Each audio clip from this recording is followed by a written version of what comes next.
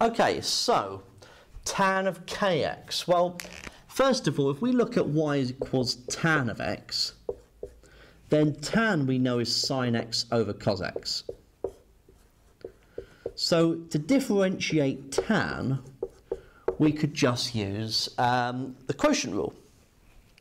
So the quotient rule would say cosine that times by the derivative of the top, which is cosine, take away the top, times the derivative of the bottom, which is minus sine, all over the bottom squared.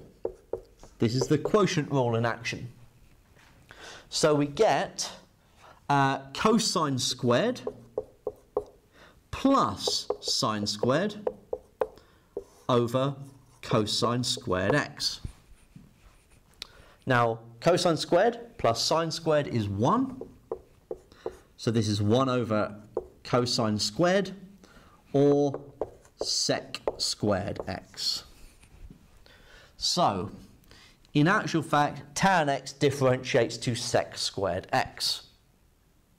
So, if we then said, okay, well, if that's the case, then if I've got y equals tan of kx, and I let u be the kx, then y is equal to tan of u.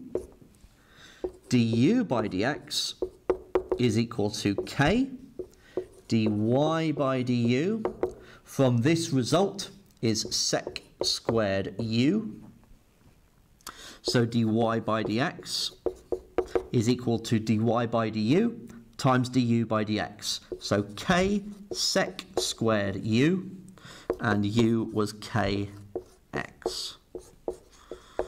And so that proves that tan kx differentiates to sec k sec squared kx.